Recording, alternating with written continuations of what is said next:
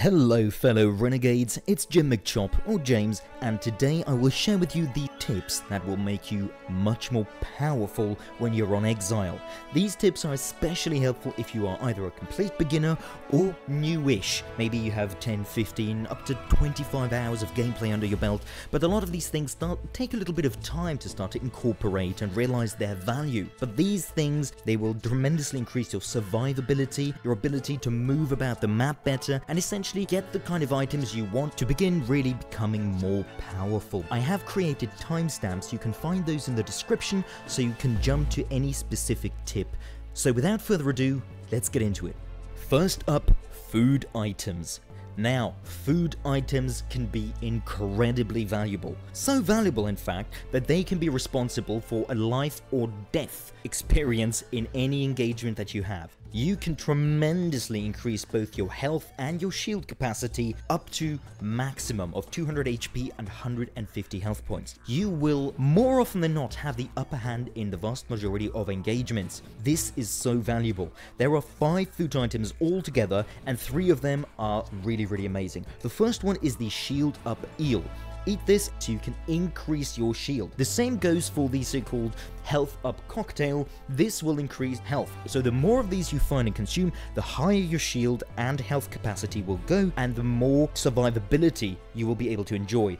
There is a third item, and this one is incredibly valuable, and that is the strange fruit. What this does is every 45 seconds it generates one of all available consumables. It just pops out of your backpack and you can go ahead and consume that, which means over the course of your time on exile, every 45 seconds you could get a shield up eel or a health up cocktail or a haste pepper, which looks like a mushroom, and it'll increase your speed to maximum for 20 seconds without using stamina. These items are so valuable, and they will play a significant role in giving you the amount of health and shield points to be very tough, and they will allow you to survive most engagements as long as you don't miss most of your shots. And that can happen to the best of us, so don't worry, but those are really valuable. Keep a lookout for those.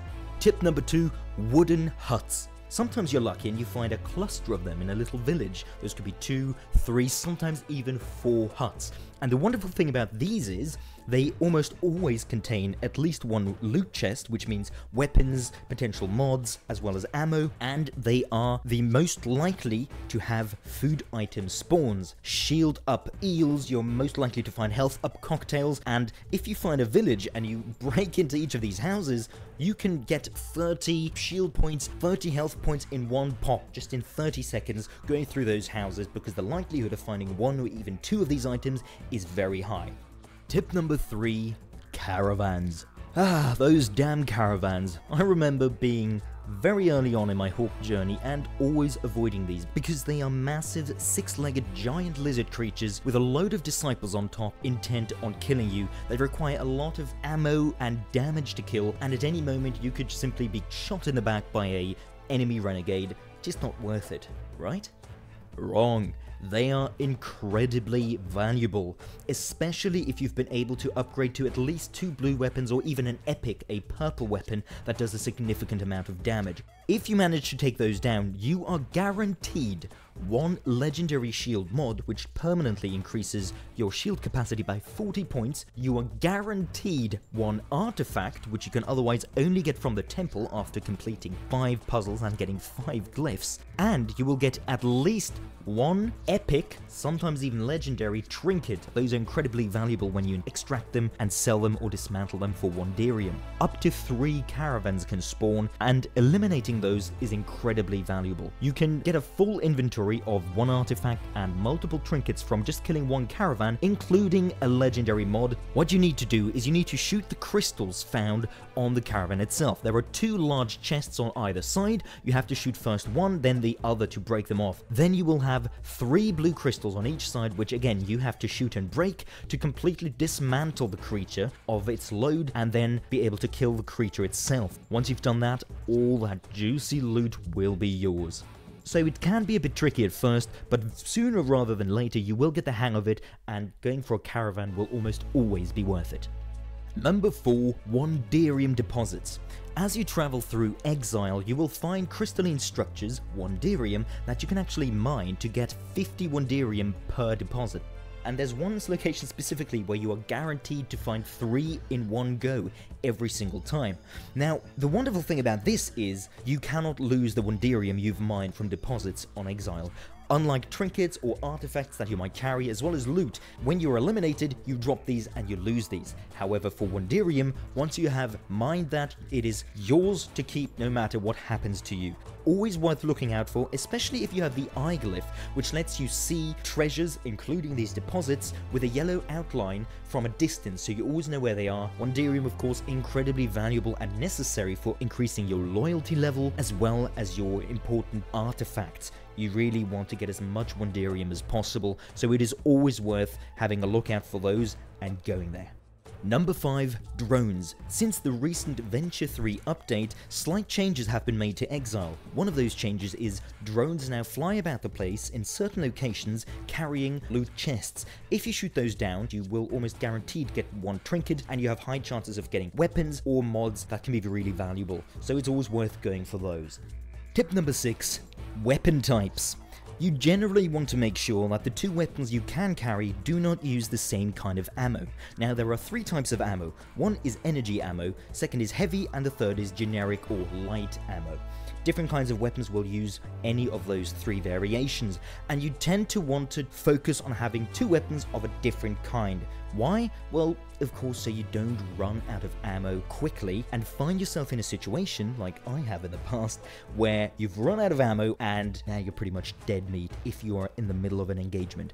That is not a good situation to be in, so it is always good to have 2 different kinds. For instance, if you have a fully automatic assault rifle, then the second weapon, you don't want to have a submachine gun or another assault rifle because they tend to share the ammo pool and you'll run out much faster. So you want to maybe go for an energy weapon because that uses energy ammo, which gives you double the ammo pool and makes you more likely not to run out. Now, there can be situations where your secondary weapon, which would have different ammo, is worth replacing with a much stronger weapon you have found that shares the same ammo type as the other weapon you have equipped. In that case, you do have to be more wary of replenishing your ammo as much as possible in order not to get low and regret that decision.